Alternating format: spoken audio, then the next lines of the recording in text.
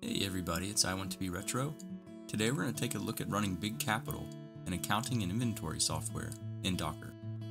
To begin, connect to the device where we're going to install Docker.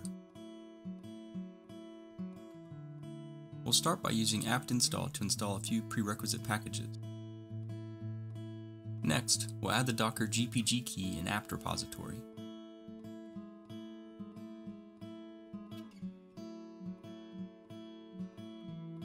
Now using apt-install, we'll install Docker, Docker Compose, and Containerd.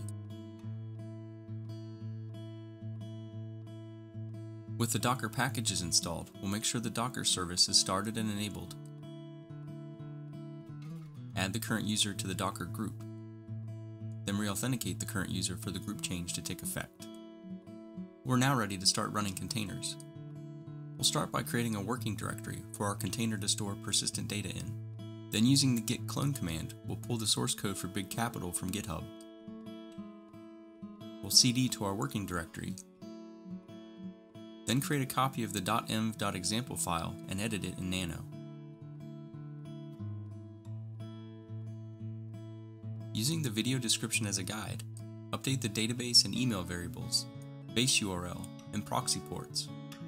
Once completed, save your changes and close out of Nano.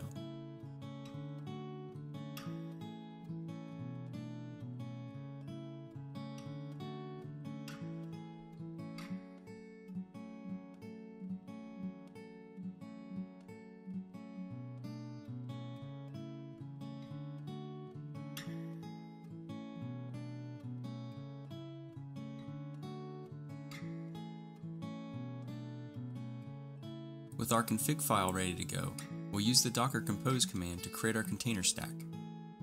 This will take a few minutes to complete as our containers are being built. Once the containers are up and running, open a web browser and navigate to the DNS or IP address of the Docker host :8000.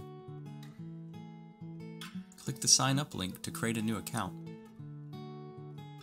Complete the form by entering a first name, last name, email, and password, then click register.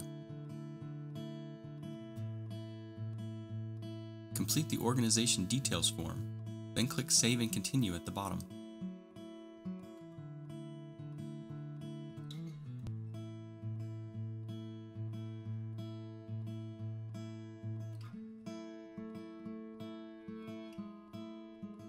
On the Congratulations page, click Go to Dashboard. Welcome to BigCapital, running containerized in Docker.